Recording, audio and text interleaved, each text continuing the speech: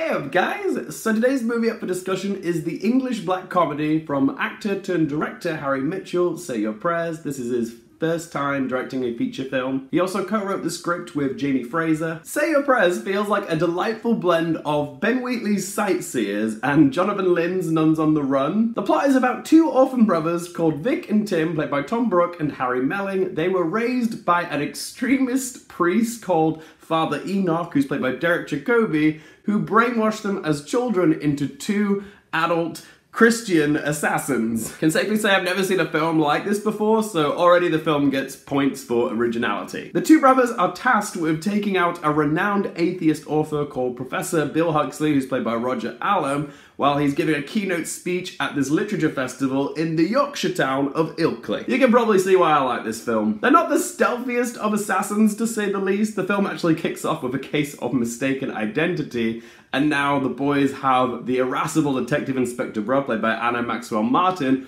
hot on their tail as they try to take another swing at killing Huxley. I had a really pleasant time watching Say Your Prayers. Maybe I'm a little bit biased because I'm from Yorkshire and I'm also a huge fan of Tom Brooke, but putting all that to the side, there is a lot of fun to be had watching these two inept radical Christians on their mission from God, so to speak, and cocking it up royally. Both Harry Melling and Tom Brooke are terrific here. Brooke plays the curmudgeonly big brother Vic, who's very quick to anger and also not a fan of casual blasphemy. And then there's Melling, who plays the more impressionable and ironically innocent younger brother Tim, who's having a bit of a crisis of faith. Fantastic pairing of Melling and Brooke. They made me laugh and they made me care. The supporting cast are also worth mentioning. Maxwell Martin is hysterical as the prickly and slightly racist Detective Bruff, and she's complemented nicely by her partner, T.I. Millie Hodge, who's played by Flora's Spencer-Longhurst. She provides a nice juxtaposition as this sunny, sweet, optimistic,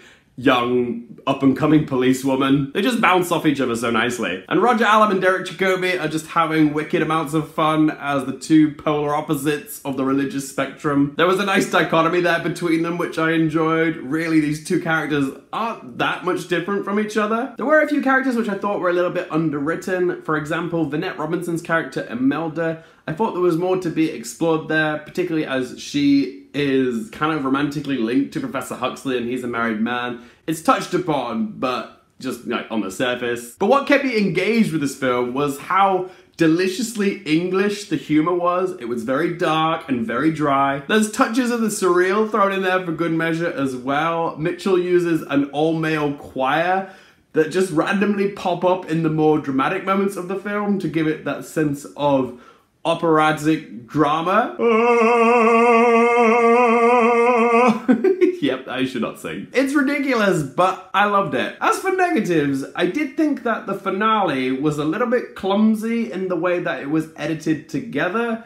I'm going to talk about it, and it's a little bit spoilery. I won't go into the big juicy details of it, but I will talk vaguely about it. So if you don't want it spoiled for you, I'll put a little time code here for you to jump to now so you don't get anything spoiled, but if you don't mind mild plot spoilers, then stick around now. So yeah, the finale involves the two brothers being separated. Vic drives off into the rural countryside. You can clearly see that he's driven quite a distance from the town. He's in the middle of nowhere, but then he's apprehended by the police and then brought back to the scene of the crime, which firstly doesn't make much sense to me. Why would the police bring him back to the scene of the crime instead of to a police station? But the even more glaring issue is how much time has actually passed at the scene of the crime. Because the scene of the crime takes place at this sort of church or town hall sort of place, and there's a bit of a scuffle between Huxley and Tim, and this scuffle can't be any more than the space of 5 minutes max. So Vic has time to drive to the countryside, run around in the fields for a bit, get apprehended by the police,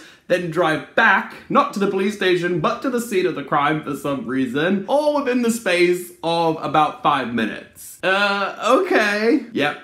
It defies logic. They do try to do their best to bury this continuity issue within the editing. They just make it all fast and choppy, so hopefully you don't notice, but I still noticed it. So let's ask them 3 questions. Firstly, would I watch this again? Yes, absolutely. This film sizzles with English wit. I would definitely watch it again. Question 2, do I recommend it for you guys? Definitely. This is a strong debut for Mitchell with some top-notch British talent. If you enjoyed Sightseers, then you will probably enjoy this film. And question number 3, what score am I going to give it out of 10? I'm gonna give Say Your Prayers a score of 7.5 out of 10. As always, this is just one bloke's opinion, guys. I'd love to hear from you. Have you seen Say Your Prayers? Do you want to see it? And if you have, do you agree with me? Do you disagree? What score would you give it out of 10? If you guys want more movie and TV content just like this, don't forget to click subscribe. If you guys like the video, please hit the like button. If you want to follow me on social media, Twitter, Instagram, Letterboxd, all in the video description down below. And for more things related to movies, TV, and popcorn culture, I'm Luke Carefield, and I'll see you next time.